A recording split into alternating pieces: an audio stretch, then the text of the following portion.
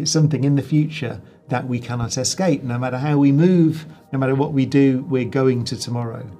And so it's in that sense that this, you could say that space and time have become so distorted that they've swapped roles. So you had this, all this mathematics, this picture was available in 1916 for the non-spinning black hole. It was in the 60s that the spinning solution was found by Roy Kerr. It's much more complicated. But the basic idea was there in 1916, but most physicists thought they wouldn't form. Oppenheimer, Schneider showed they do. Ultimately, it was Roger Penrose who really showed that they would form in the 60s again. And now we have very strong evidence that they exist.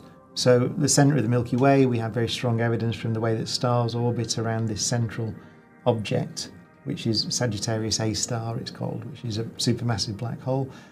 That was, the Nobel Prize was awarded for that a few years ago.